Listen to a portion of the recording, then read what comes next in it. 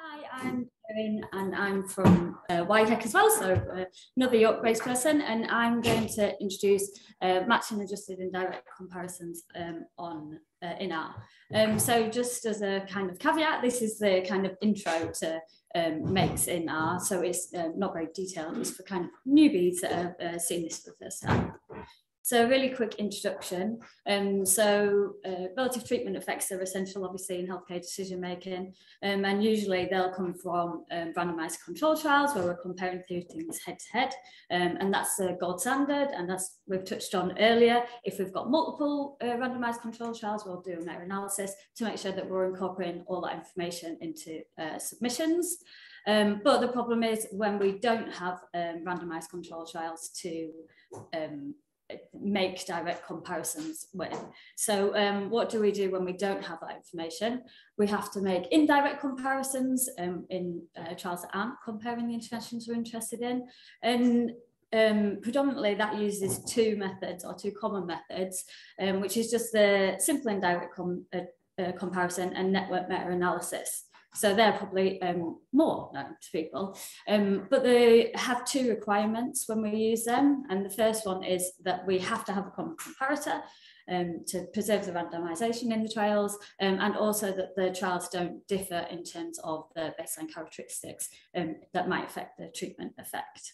But in reality, there are scenarios where that isn't the case, and then we have to look for other methods to overcome some of them issues. So population adjusted indirect comparisons are methods that help overcome them two issues being the main two issues that it's looking at. So usually this requires IPD, individual patient data, for one of the trials, and then aggregate data for the comparator or multiple comparators. And in most cases, that happens where a company that's submitting will have their own IPD, so they run their own trial, but that they haven't got data for the comparator trials, or they haven't directly compared it to some of the comparators that are relevant. And that can happen, especially in disease areas where we've got a lot of different treatments for the same disease, then it's not really practical to include them all in a randomized control trial. So then we might have to do some indirect comparisons, even though we have our own trial as well. And the aim of it is to adjust for differences between the trials. So essentially differences in baseline characteristics. The other thing about population adjusted methods is it is preferred that we have a common comparator, but in cases where it's just absolutely not possible, where we have single arm trials, we can still use these methods to compare without it. So that's another reason why we might not be able to use the other methods that I've mentioned. So in 2016, NICE published a technical support document 18 that looked at these methods, and in particular at matching adjusted indirect comparisons and also simulated treatment comparisons. And up until this point, they were already being used in some submissions, but this just made it easier to understand how and why we might need them in submissions. So it just became easier for them to be included or not included if they weren't relevant. So just a really brief overview of the two methods. The main difference between the two methods is that SCC uses predictive equations to model the relationship between baseline characteristics and outcomes, whereas a MAIC is looking at reweighting patients in the IPD so that their weighted baseline characteristics match those in the comparator trial. And what we do is either use those equations or use those weights to adjust the outcomes in our IPD. So we're making sure that our outcomes match the trial of the aggregated data that we've got. And then once we've got these adjusted outcomes, we can then compare them directly to the outcomes that are reported in the aggregate studies. So when might we consider them? There can be issues with modelling the predictive equations or issues in calculating the weights. So if there's issues with them, we might consider one over the other. Also, If we're working with non-linear outcomes, we might prefer a MAIC, or if we have limited overlap in some of our adjustment variables, then there's evidence to say that SDC might be the preferred method. So this example isn't to advocate the use of one of their methods over the other. It's more just to provide an example of how we can easily use methods in R. So again, this is going back to the fact we're looking more at the basics rather than more advanced MAICs that we might want to do, or population adjusted comparisons that we might want to do. So this uses the MAIC package, and that's just a package that's been created to generalize the workflow for generating the weights, and it replicates the code that was provided in the NICE guideline. So I did test there, we used the NICE IPD that they generate in that code, and it does produce the same results. And the main benefit to using it is just that it's much more repeatable, and it's easier to specify the different variables that we're interested in. So it basically is the same, but easier to use. So I've kind of created a hypothetical scenario, so all the data is simulated. It's not a real example at all, but I just thought it might be easier to understand if I put it into some sort of context. So we imagine we have a trial 1, which we have IPD for, and it's comparing treatment A with placebo, and we've got trial 2 that we've got aggregate data for, and it's comparing treatment B with placebo, and we're looking to reduce HbA1c in patients with diabetes. So we want the levels to go down, so it's decreasing. That would be fine. We could do some sort of simple indirect comparison, except for we think that there's differences in the baseline characteristics. So in particular, we looked at age, baseline HbA1c and FPG, and the baseline HbA1c is known to, so if you've got a higher baseline, it's known to have a better impact post-baseline. So we're trying to see if that's going to affect our results. So I've kind of summarized like an easy version of what you need to do if you want to consider a MAIC. So firstly, we're going to import our data. So we're assuming that it's already clean or in the format that we require it. And then the second thing we're going to do is summarize in baseline characteristics to see if there are actual differences and whether we should be considering these population adjusted methods. Then the third step, which is where the package really comes in, is that we're going to actually calculate those weights. And then steps 4, 5, and 6 are to evaluate the weights that we've calculated. So are they doing what we want them to do? Do we think that they're going to produce reliable results? So the first one is to compare our adjusted baseline characteristics to those reported in the aggregate data. So has our weighting worked? Do they now match? Then we're going to plot the weights. So we want to have a look at the overall distribution of the weights. If we've got lots of non-zero weights, then we might have high level of uncertainty. If we've got really high weights, it might skew our results. And then we calculate the effective sample size, which is essentially saying how much information have we managed to retain in our IPD. And we want that to be as high as possible. So we've got as most information. In reality, how well that works is very well. Then once we've evaluated the weights, then we can use those weights to calculate our adjusted outcomes.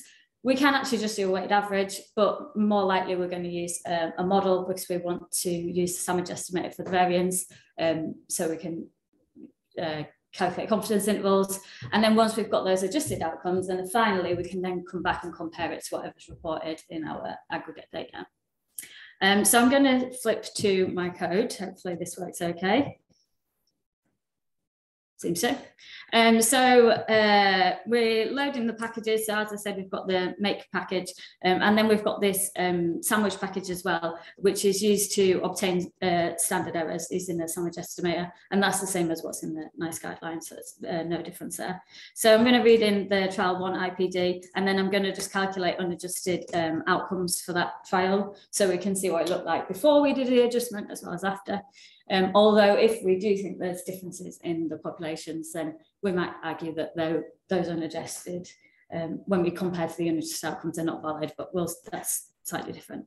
And then we're going to input the aggregate data, and again, I'm just going to extract the outcomes just so that they're easy to have a look at and compare to the unadjusted. And then this is step 2 in my steps. We're just going to have a look at the baseline characteristics, and I've just put them in the output table, but they were actually in that presentation. So we're saying, okay, well, it looks like there's some differences there. Maybe we should be thinking about population adjusted methods. So next is how we actually, this is kind of the benefits of using the package over the code, I suppose. Just makes it a bit clearer to use and what we have to input. So the first thing we need to do is define the MAIC dictionary. And there are 4 different elements to it in this example, but there is actually a 5th element if we want to look at standard deviations, but we aren't in this one. So firstly, we just name the variables that we're including in our matching. Then we define them in our aggregate data, so our target variables. In this case, they're all the same name, so it looks a bit like we're just repeating it over and over again. But in actual fact, when we get data in, it's not just simulated, we might end up with different names there. So it's just making sure that R knows which variables match which each other. So we do the same in the IPD. And then that last one, match type, is just saying what we want it to match on. So in this case, we're matching on all means, but we can also use proportion. And as I said, we can use standard deviation, but it just requires a little extra bit at the bottom of that as well. So once we've defined the dictionary, then we can use this create MAIC input function that's already inbuilt for us. And again, this is just really simple to use. So it has our index and target data, so whatever we've called it in R, the dictionary that we've just previously defined. And then again, we're just going to repeat our matching variables, which again, we've already defined.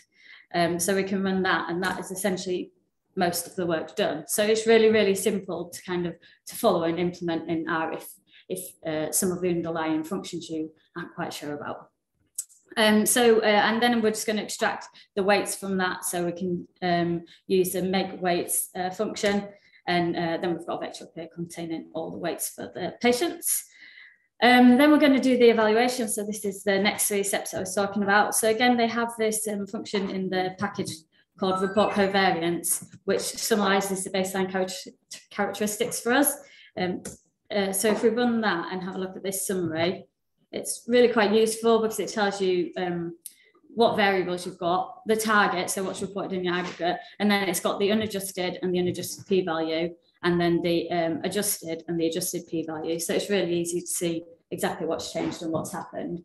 So we can see that they were significantly different before adjustment, and then they're not after. So we're like, okay, well, we're happy with that. It seems to be working.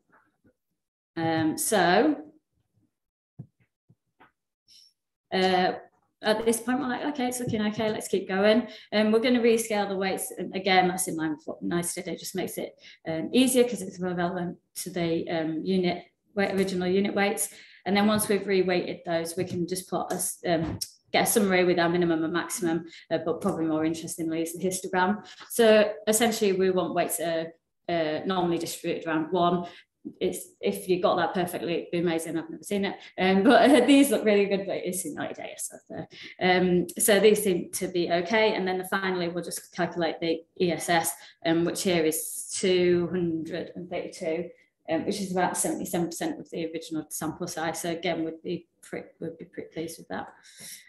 So after we've evaluated our weights, then we're going to adjust our outcome. So we're just going to add the weights to the IPD, so that they're in our IPD data, and then we're going to run a linear model. And here we're just looking at the change in HbA1c, and we're looking at it by treatment, and we just add the weights in there, so it's relatively easy.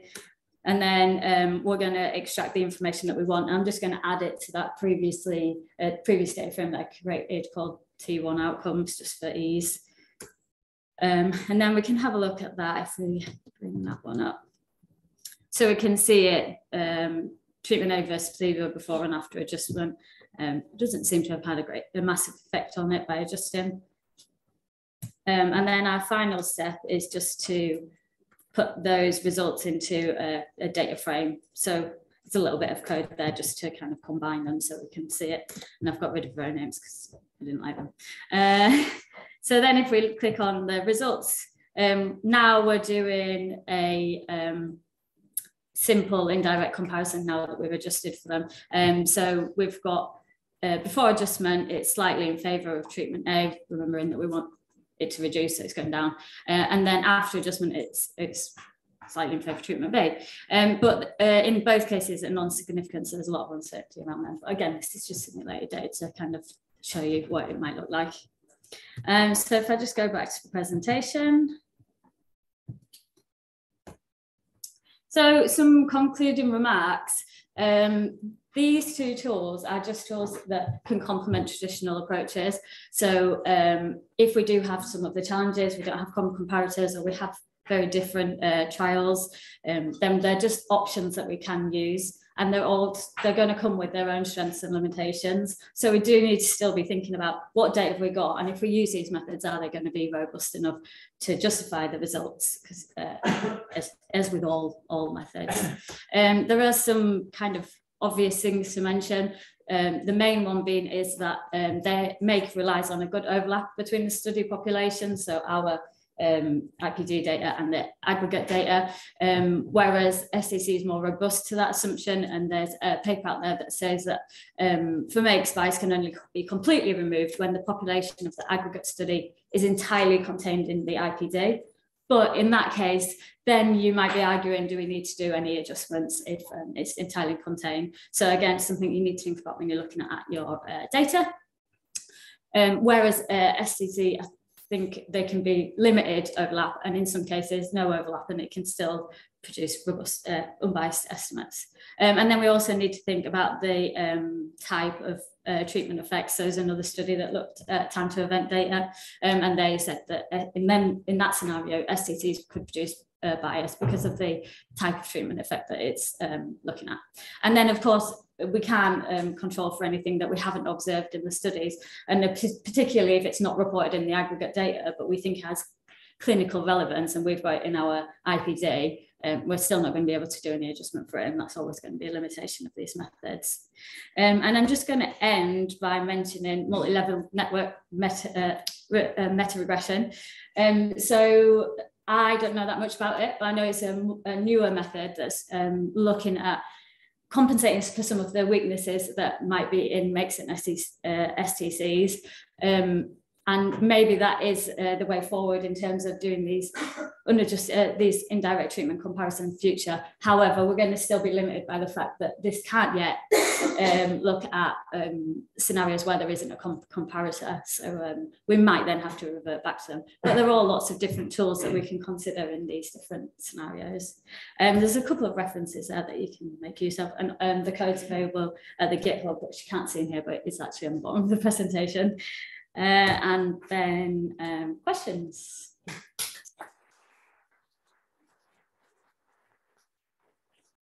We also have 7 minutes, so excellent time on both. Any questions? I saw one did pop up on the chat, but any questions in the room first? Yeah, Erin, I'm just wondering where you might be going later with this work. Would you be thinking of implementing STC or maybe a Shiny app so they can just upload data and select covariates? I would very much like to look at all of that, but I suppose at the moment that I haven't got any plans to look at further at the moment, but it is something that really interests me, and I'd be quite interested to know more about this new method because I definitely have limited knowledge on that. But it would be really exciting to build a Shiny app, and especially when you look at the code like that and it's quite simple, it's probably not too difficult to create a Shiny app. So maybe that's my next steps. I think there is a package for the MLNMA, isn't there? MLNMA is multi-NMA package, yes. Yeah. Yeah, so I believe in one of those. I'm just going to put the question up. Yeah. This one.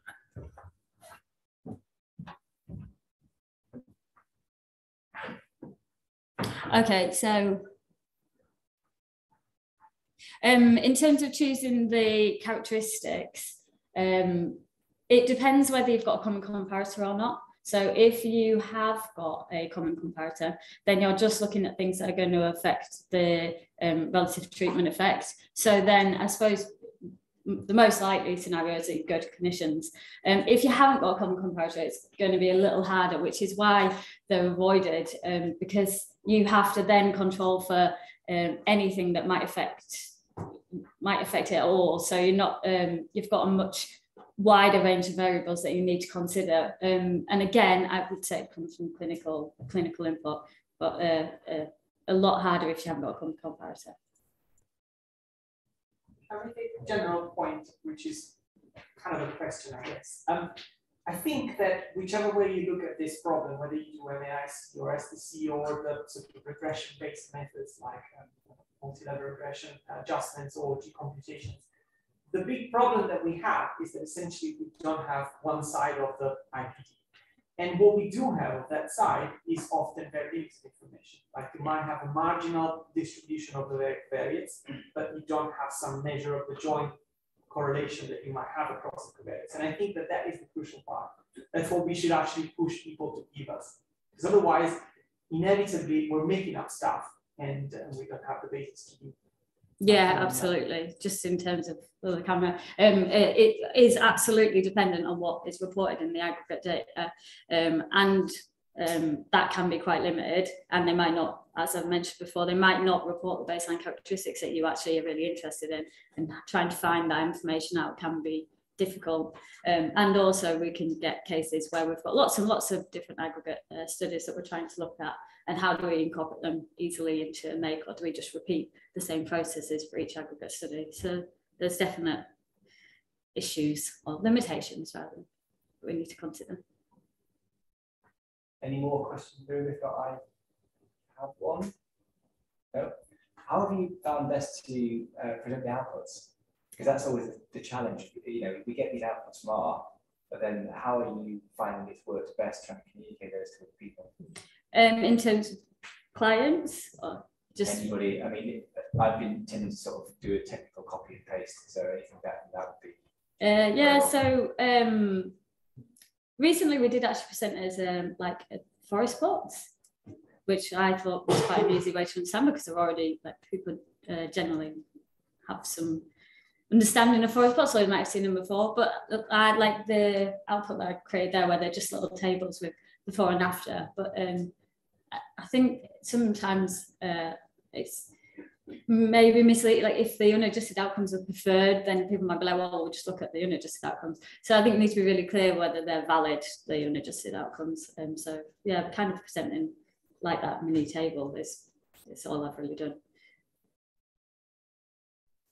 We have got 1 minute. Otherwise, we're on for. So we've got last question. We've got one. If not, we've got coffee and I'm hoping for cake. No more.